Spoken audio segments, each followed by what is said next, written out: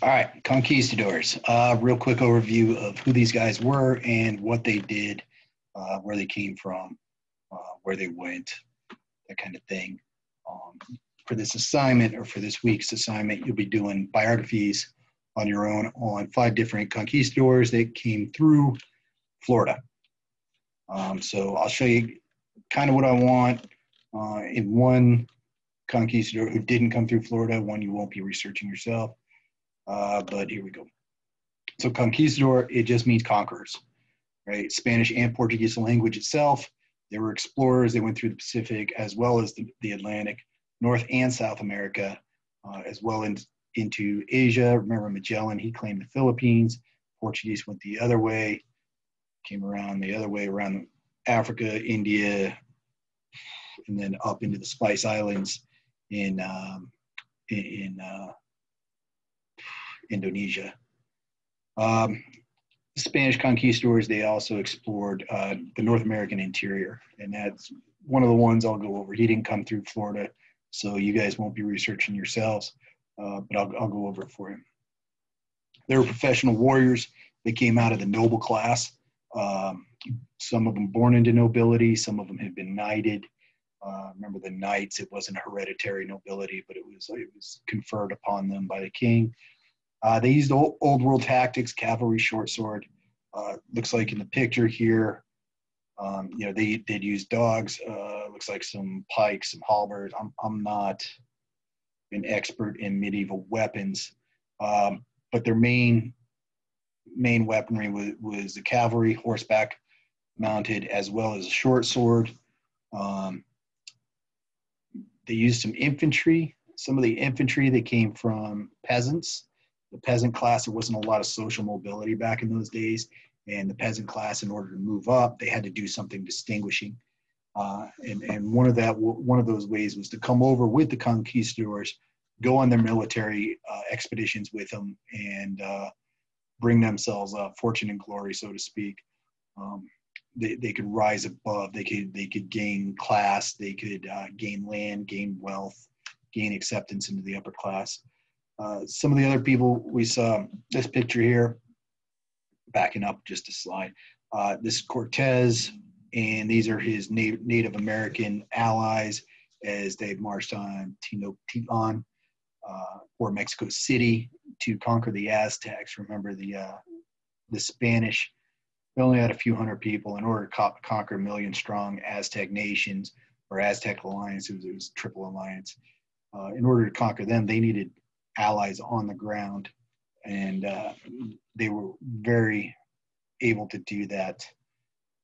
Pizarro did something similar with the Incas. Remember, the Incas were in a civil war, and then Pizarro, he gobbled up allies along the way in search of the war faction brothers. So they had Native American allies that worked in the infantry as well. Those usually came from the warrior class, from the natives. They also had African allies. Some of them came over as slaves. Some of them came over as freemen themselves to be serving in the infantry. They usually had their own native military ways. A lot of the slaves that came over were from Africa were military captures. So it would be a war capture where they would capture another warring tribe and then sell them on the slave coast to Portuguese or Spanish slavers. And then they would come over, they could earn their freedom. One of the ways to earn their freedom was to fight in these wars of conquest with the Spanish. One of the conquistadors you'll research this week is an African conquistador. He was able to earn his freedom, and then he went on his own adventures as well. Some of the conquistadors here, Balboa, we talked about. He found the Pacific, or he was the first European to see the Pacific, first European to jump in the Pacific. He came down here into the Darien Gap. By the time he came down here in 1513, just 20 years after Columbus, this whole coast was littered with Spanish. There wasn't a port in there where that they could land without coming into a Spanish colony. So he decided to see what was on the other side. Panama City was founded 6 years later, and by the time of Pizarro, there was a full-blown shipyard, shipbuilding industry on that side as well, going up and down the coast exploring. Cortez, of course, we talked about him. He came up and through here. DeSoto, Fort DeSoto is just right up the street, right? He came up here, met the Mississippian culture or the mound builders, bounced around through there, and then his expedition came down this way. Coronado, the guy we're going to talk about here, he came up through here through the southwest and then eventually made his way up into Kansas and then came back down. It was a big expedition on the explorer side, opened up a lot of detail on the get-rich scheme. It was a complete failure, but we'll talk about him here in a minute. And this kind of comes out a little goofy, so we're going to switch over to this side.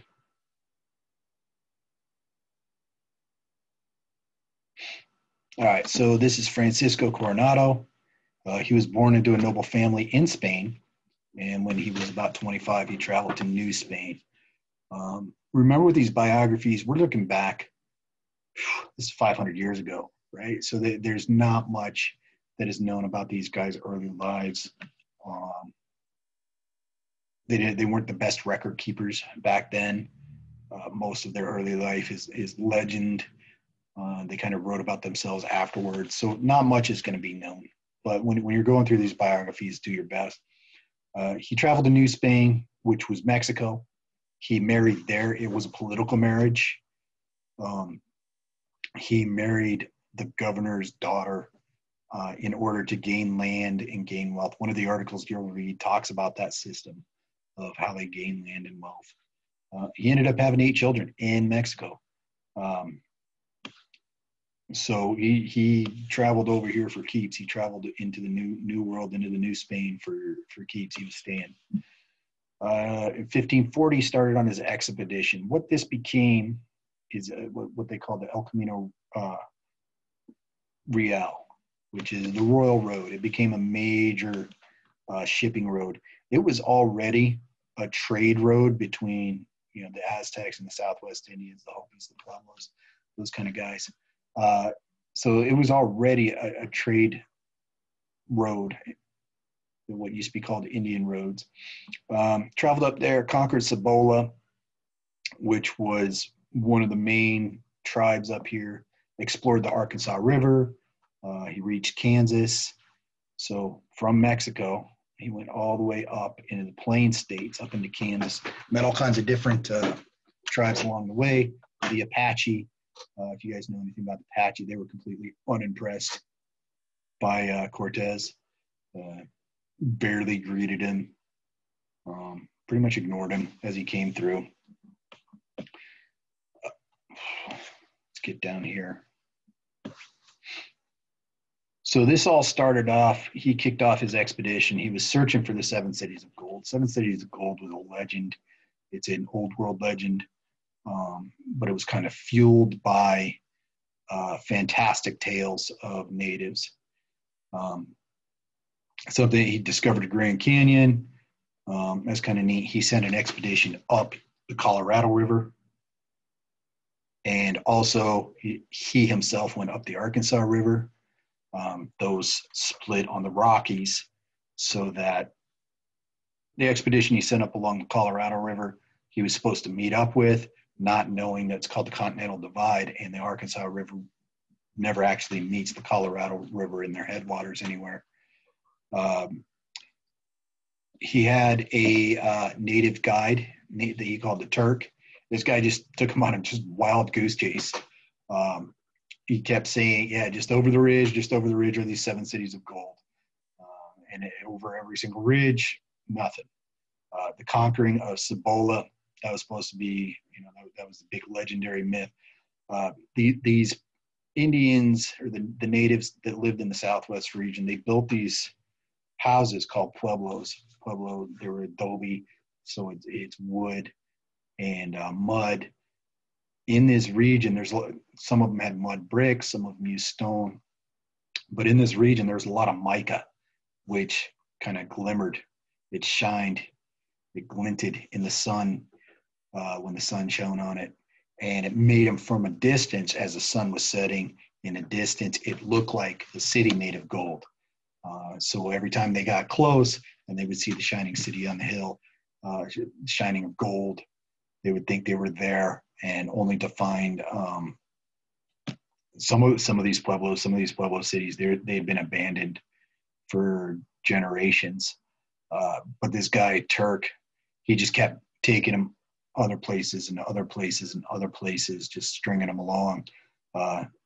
Cibola, the conquering of Cibola, they were actually pretty close to starvation when they stumbled upon the city of Cibola.